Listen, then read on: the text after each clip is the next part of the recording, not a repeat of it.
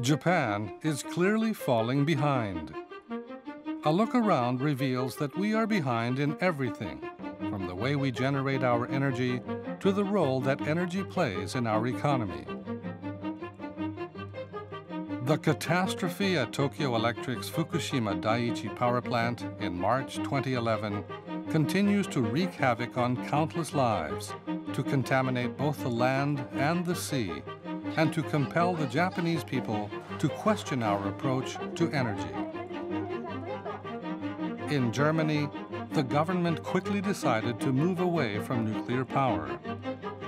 Prime Minister Merkel, who had previously taken a pro-nuclear stance, Fukushima hat meine Haltung zur Kernenergie verändert. But in Japan, 支援に乏しい我が国がエネルギー供給の安定性を確保するためには原子力は欠かすことはできません。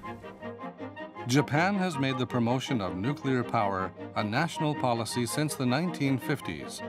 The result?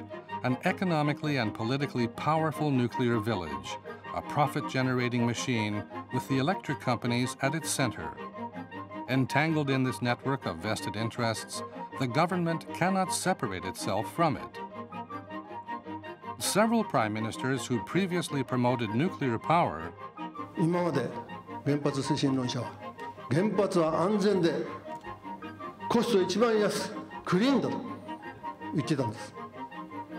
これが勉強してみてね、全部嘘だと分かったんです。原発ゼロで日本を発展させていく。これからも原発を動かさないで自然エネルギーに切り替えて。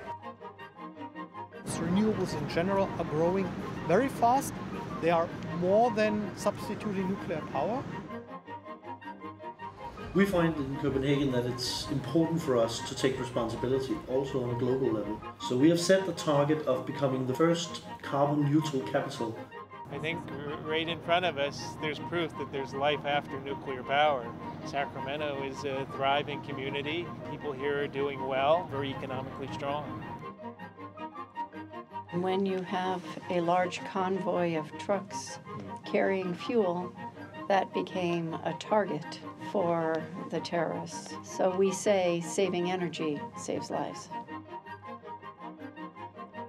作为搞可再生能源人，我觉得核电存在着很多的发展的瓶颈。我们完全可以利用风能和太阳能，就能满足人类的能源的需求。我们没必要搞这么，对人类有这么大潜在危险的这样的核能的这种能源。 Japan has roughly 9 times the high-quality renewable resources of Germany.